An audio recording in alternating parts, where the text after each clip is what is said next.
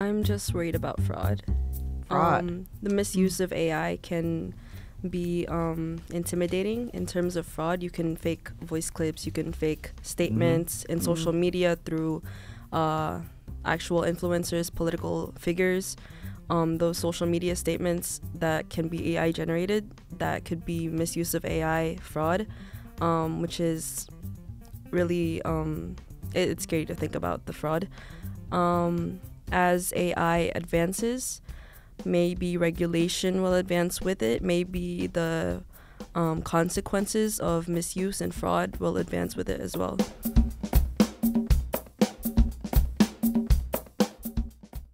Hello, my name is Junius Williams, your host on Everything's Political. And we asked this season, if everything's political, what do young people think? So we've got some young people here. They definitely are young. And they're going to introduce themselves. I understand they are from Technology High School in Newark, New Jersey, one of the nationally ranked high schools. I'm going to emphasize that, nationally ranked high schools in the United States by whoever does those kinds of things. So let's go to my extreme right and tell me who you are. My name is Alex Chen. I'm a senior at Technology High School, and I'm interested in computer science, specifically in security and privacy. My name is Anjane Malabanan. I'm a senior in Technology High School, and I'm interested in civil engineering and business. Very good. Very good. And I understand you went to the governor's State of the State address, Alex? Yeah, I was invited as a guest for on the topic of AI. Oh, on the topic of AI. Very good. So that's what we're going to talk about here. We're going to talk about artificial intelligence. And he already used a set of initials that I have to get used to, AI. You know, that could mean anything back in my day. But AI, artificial intelligence, and that's what these young people are going to be talking about today. I mean, we can have war, we can have fights, we can have all kinds of stuff. But the constant thing that keeps coming up in one way or another is artificial intelligence. So tell me, how does artificial intelligence fit into your daily life at this point? In our daily lives, well, it's being used experimentally all around us. You can see in advertisements, in how they try to appeal to your preferences. So they take data that you give to them through your usage based on your phone, your watch history, or your search history, all that, and then they spit out advertisement based on the data they collected. So that's one way AI has been collecting and learning from different users. As you said, AI is like generally impacting my life. I don't use AI as a tool personally, but generally speaking, AI is an advancement that's being progressed on in a daily manner. So generally, I'm being affected. Personally, I'm not really using AI as a tool. How is it being used? In the education academics, I've seen AI being used to usually kind of generate prompts, as in literacy, like prompts for essays. People use these chatGPTs to create essays for their own. So in a personal use, students use those websites such as ChatGPT to formulate those essays for their education, which is that kind of leads to a bigger area of AI and how it's being what's that term for it?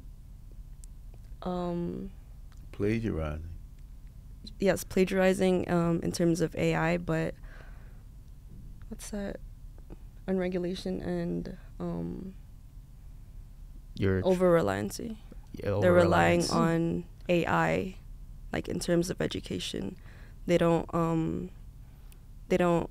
use their own knowledge in these subjects like literature, and they're relying on these websites that are AI based. It reminds me when I have these conversations now back when spell check first started popping up of, well, now folks are never going to know how to spell. And it's going to destroy the English language or all language globally because people don't know how to spell and then they're not going to know how to write. How do you feel about AI being relied on? So it sounds like over-reliance is potentially an issue, but what about some form of reliance? And where should we be relying on AI? I think AI will be effective in making some tasks more efficient. Like we talked about earlier, over-reliance. Is spell check, does it count as using it? Is over-relying on spell check really that bad? Would it reduce people's mental capacities? Will over-relying on AI make people over-reliant on using it as a tool rather than learning and being able to formulate their own projects? Yeah, I've been reading about that. I have one article here which says that the experts look at what AI has done. Helpful tool or wrench in the business model. This is a New York Times article. It says ChatGPT can be an aid for creative tasks, but it can also lead to some mistakes. And then they go on to talk about on a task that required reasoning based on evidence. ChatGPT was not helpful at all. In this group, volunteers were asked to advise a corporation. This was a theoretical corporation. And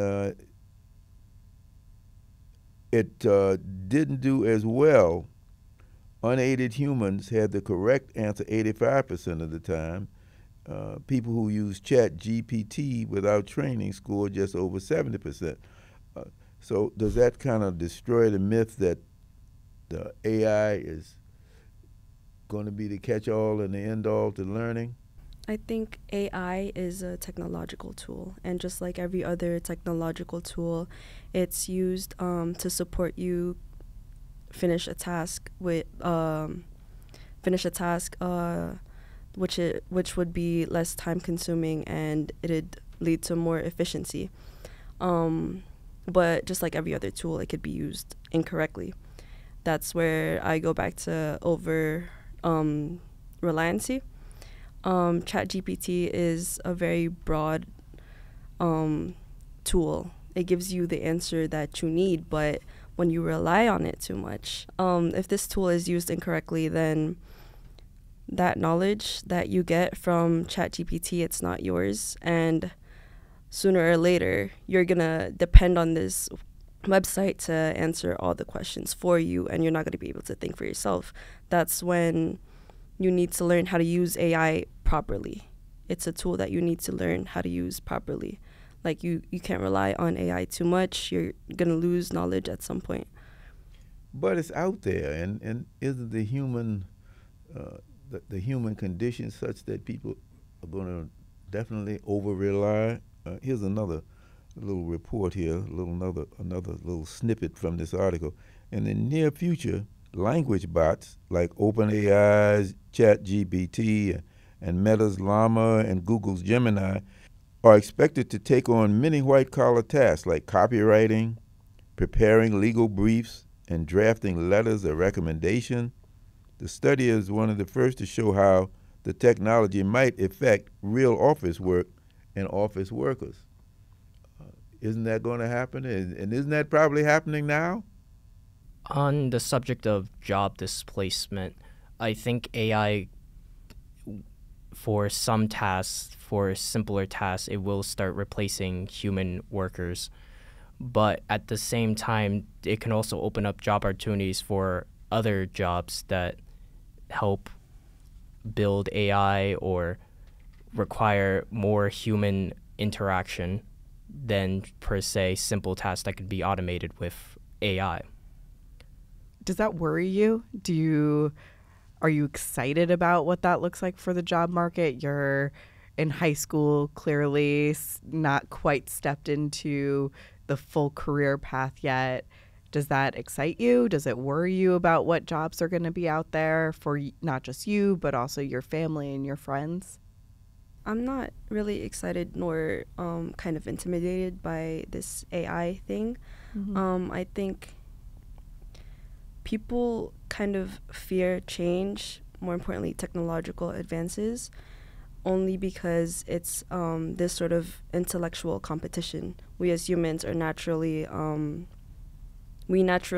intimidated by anything that is intellectually competitive. That's why people are kind of scared of AI. And I personally believe that AI is not something that's going to be taking over and killing off all the jobs. As I've heard our Governor Phil Murphy mention in yesterday's state-to-state meeting. State address. Yes, he addressed AI and how people fear that AI might take over and kill off the jobs, but AI will provide discovery, which will benefit medical fields and will benefit educational fields. So workforces such as that will get benefited, and it won't kill off jobs, but it will benefit jobs. We shouldn't be worried so much about killing the jobs, but shouldn't we be concerned about cheating? And the rapid growth of artificial intelligence is testing the boundaries of copyright law. Now, if you assume that people have a right to their intellectual information, then should somebody else be able to come in and just use it and not compensate? Here's a lawsuit. This came out, I don't have an exact date for this article, but the other part of this little duo that I have here for you is New York Times is suing OpenAI and Microsoft because the newspaper uses its articles to train chatbots. This was the deep intelligence that you were talking about.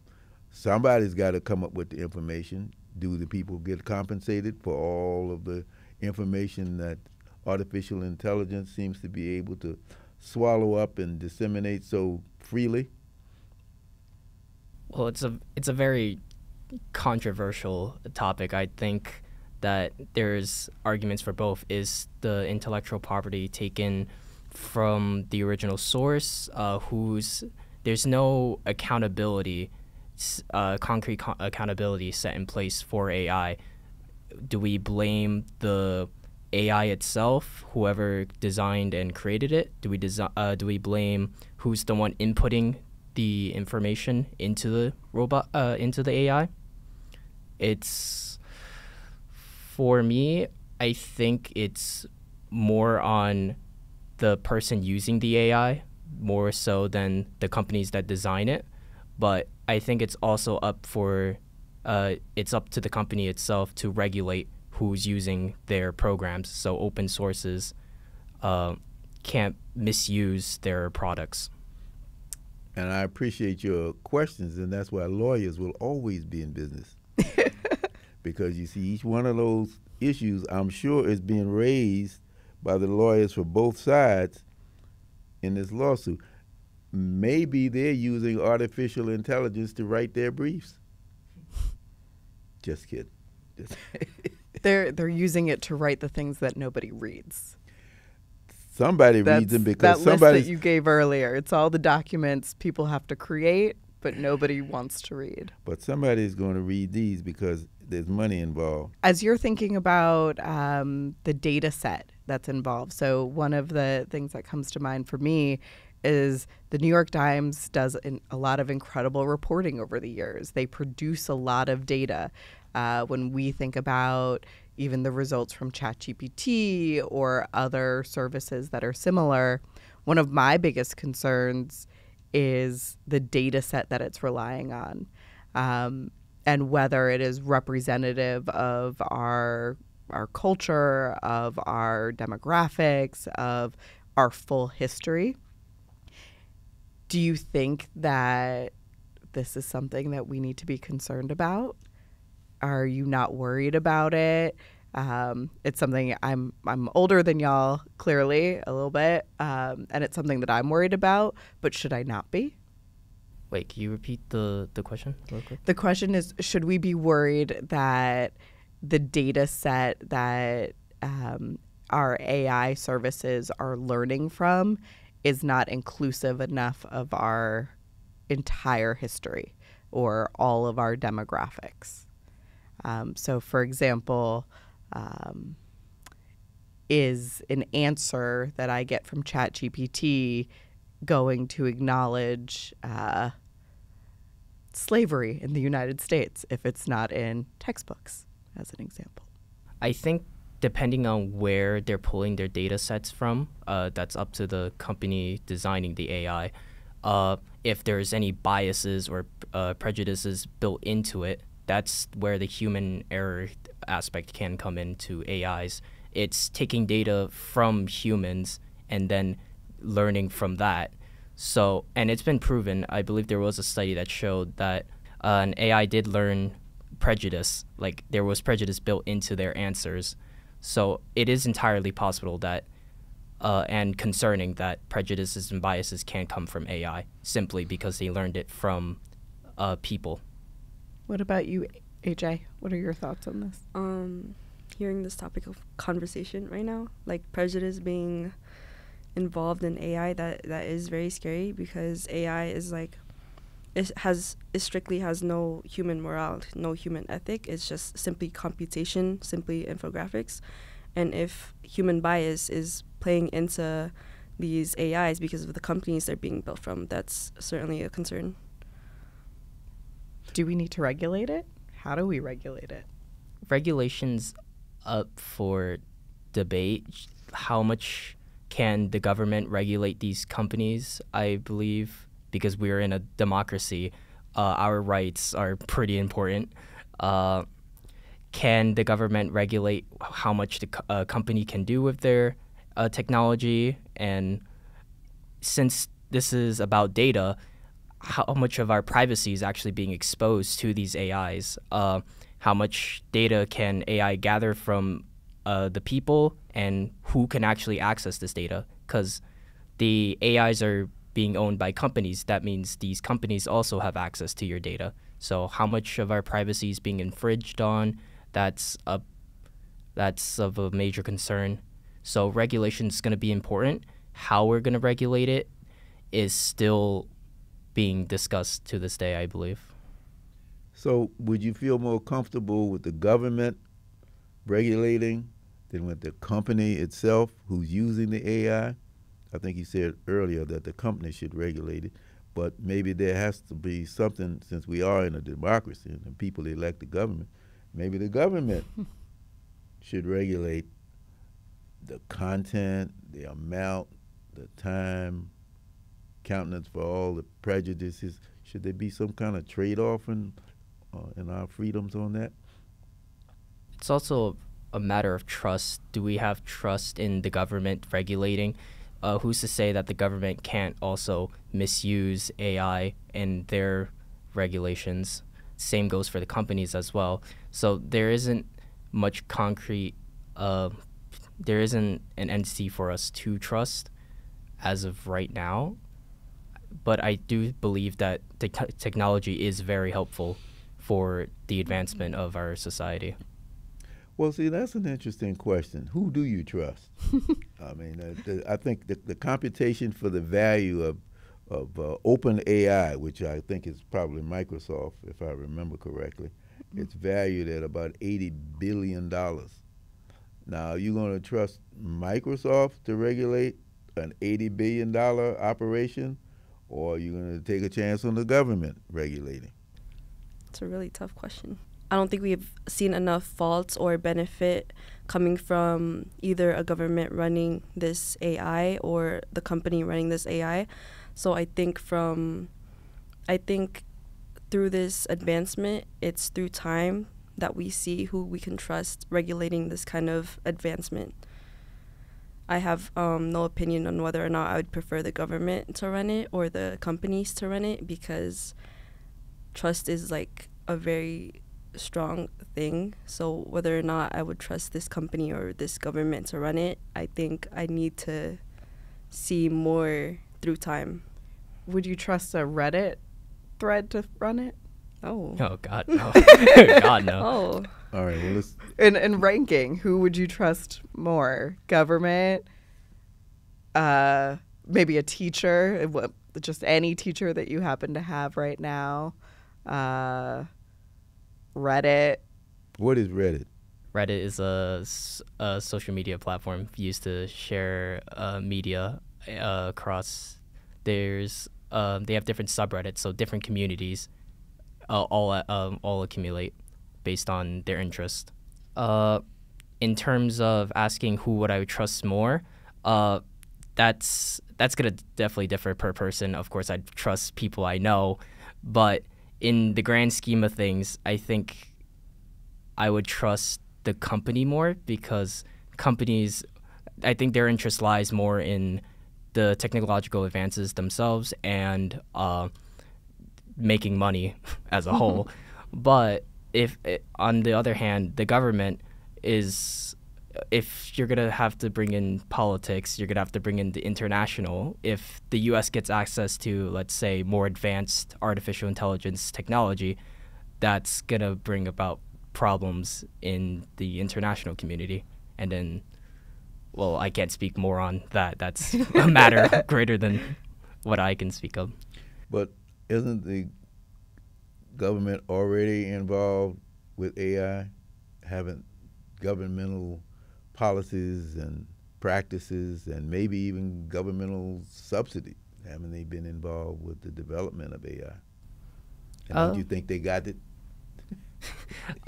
Yeah, they've definitely been involved in the development of AI. They're pushing for it. They of course want the advantages and technology that can be used to improve our nation. I think I've seen the government support in this advancement for AI.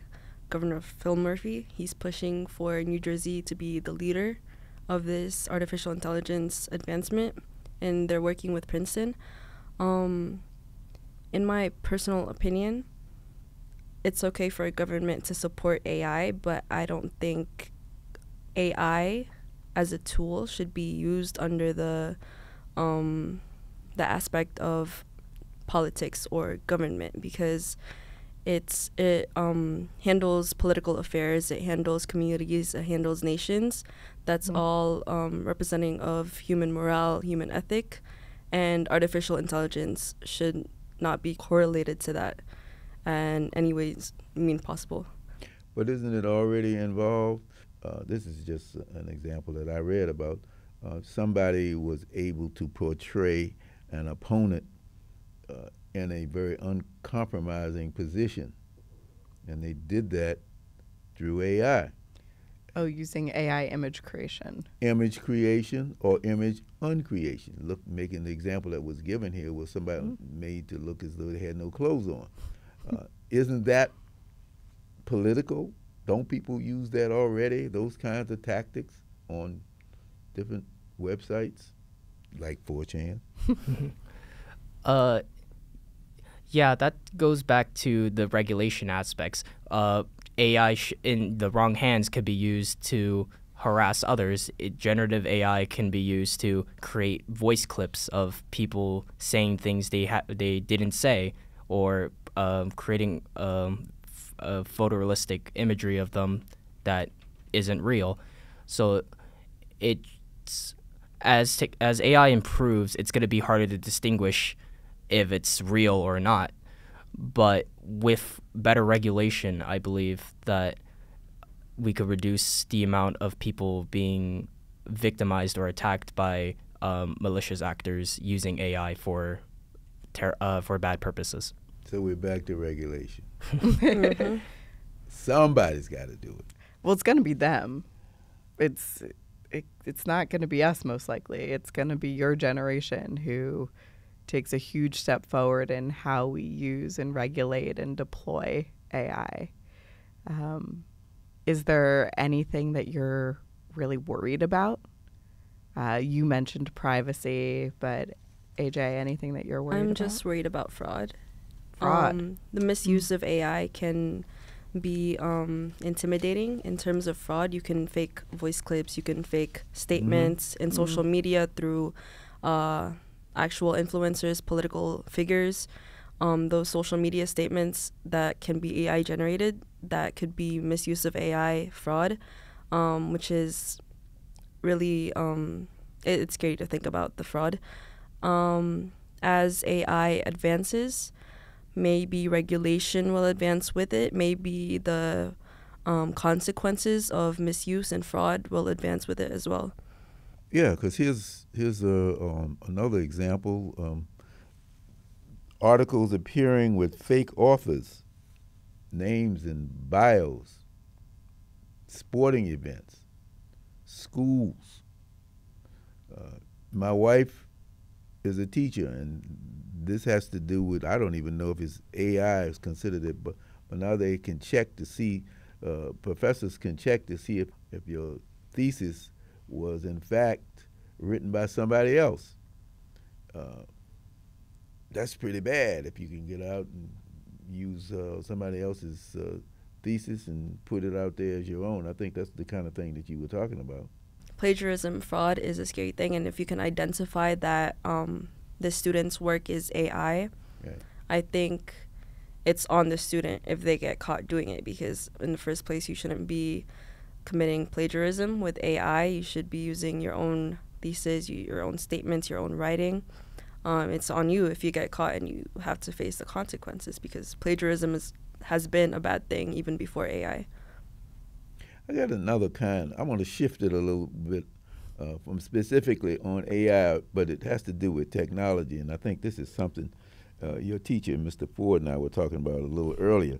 Do you think that all this technology is taking away from young people's ability to concentrate on anything other than the most high of technology? Well, I believe, and studies have proven, I believe, that technology has been reducing the attention spans of students and younger people in the generation. I think specifically like apps like TikTok, Instagram, they provide very short clips of content, which gives them entertainment. And when they try sitting down, reading a book or a longer form media, they couldn't sit there and concentrate for long enough periods of time. 47 seconds. That's what this one group came up with, something called middle match, I believe. 47 seconds is all you get. By some measures, you're lucky these days to get 47 seconds of focused attention on a discrete task. How many minutes are we into this conversation? This is truly exceptional. So we certainly didn't have that problem when I was coming along. But does that bother you? And what do you do to stretch your imagination if you're in that particular situation? If you're the teacher, how do you get students to concentrate when they're up against such a fierce opponent as high-speed, all-encompassing technology like AI? What's Mr. Ford going to do? May I make a comment? I don't know if you'll be heard or not, but you can make it. Go ahead. I could go on for a very long time about this subject. It troubles me. It is interfering with the classroom to a certain point, but being able to motivate students with interesting tasks and work and challenging them to be creative in thought helps extend that time period of concentration. I often have to tell my students, it's time to leave, go to the next class, get up, close out your work and go. My classroom is a little different from your average classroom though. Okay. Francesca, how are we going to close this classroom? Oh, how are we going to close this classroom? Well, I have a question about creativity. And I think, AJ, you mentioned that you wanted to be a civil engineer. And having my experience with civil engineers is one, my god sister is a civil engineer, but also I built a house, and we were in Jersey City in a floodplain, and we had to bring in a civil engineer. And the thing that I noticed with that civil engineer is that there was a set script that they were able to follow, but then there was another mountain of creativity that they had to climb. So how do you find creative spaces? How are you both finding a space outside of AI to imagine the way that Mr. Williams was talking about, explore other aspects of your mind? Are you reading? Is there music involved? What else complements your experience with technology? My experience with technology, I don't use AI as a tool personally. I just listen to music. I hyperfixate on these projects. Mr. Ford teaches project-based learning, so we often work on a lot of hands-on projects or just projects that would last for weeks, and I hyperfixate on them. I have a kind of a weak attention span, but when I hyperfixate on these projects, I just put music on. I brainstorm ideas. I create design plans. I have strategies. And whatever works best, whatever creativity I have, I just put it all together and create like this sort of final draft that originates from this, what do I call it? It's like multiple drafts of ideas that I work on, and if it fails, it fails. I learn from it. I have no idea if that's answering your question, but that's how I'm understanding the question you're asking. But well, it was interesting. You do say that you have a short attention span. Do you think that's because of the technical field that you're in, or just from growing up as a young person, you probably got your earliest phone pretty early and you went forward from there? Yes, I was spoiled as a child, so I got my phone very early. And yes, I fall victim to social media and high-speed technology. So yes, that hindered my attention span, I can say. But I'm working against it, I guess. I'm taking I'm taking separate time on hobbies and stuff like that. So What kind of hobbies? Play guitar, read, knit, just average interest. I catch on, yeah. So you're trying to reclaim your humanity. Yes. Okay. Yes, basically. How about you, Mr. Chen? Are you a victim of short Lately, memory, etc.? As of lately, yes, I think my attention span has decreased over the years. Lately, I found myself not being productive at home in front of my computer. I've taken some more time in the classroom or going to a library or going to a cafe to finish my work there when I don't need to use like certain technologies or AI when working on a project. So yeah. I have one other question. What percentage of your class assignments do you think ChatGPT could do well enough to get a C? Well enough to get a C? Yeah. Not like an A student, but a C. I think as of right now, for a high school student, if you were hypothetically to use ChatGPT, I think you'd be able to pass most of your classes. I'd say a good 70%. But in technology high school, we have these career-based curriculums. The course I'm taking right now is engineering. It's not something you can ChatGPT an A into. It's work you have to learn yourself. And even if you cheat through it, that's not going to benefit you at all in the long run.